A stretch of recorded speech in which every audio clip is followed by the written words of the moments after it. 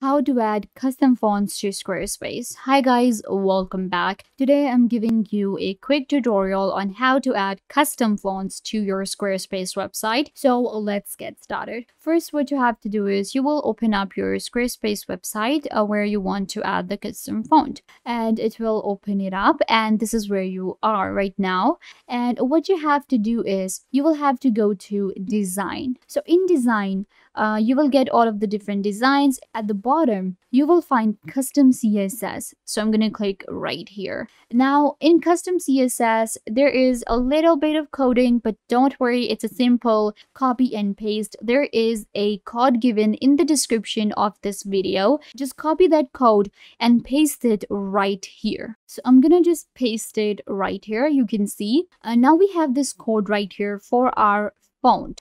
So this is the code that I wanted. Once the code is added, now the next thing that you have to do is you have to upload the font that you have, like your custom font. If you created it yourself, if you downloaded from Etsy, wherever you got it from, you'll just click on manage custom files, and then you have to add an image or the font that you have. So I'm gonna do that. So I have uploaded this one right here. This is an image with a very cool font. So we have our font now. So the next thing that you need to do is we need to tell Squarespace that from where it's gonna get the font. So what we need to do is we need to place the cursor right here. You can see source URL. And you will find this like space right here between our apostrophes, and we're gonna just like place our cursor right here in between. And then you just have to simply click on your image, and there you go. It will fetch the font from there. You just have to click on it and it will fetch the source for you. And you can see now we have it right here. Perfect. That's what we wanted. The next thing, if you want to do, you can actually go ahead and add it as a heading 2. Like for example, you want to use this font for heading 1, heading 2. You can customize this as well, but I'm just gonna like use it as a whole.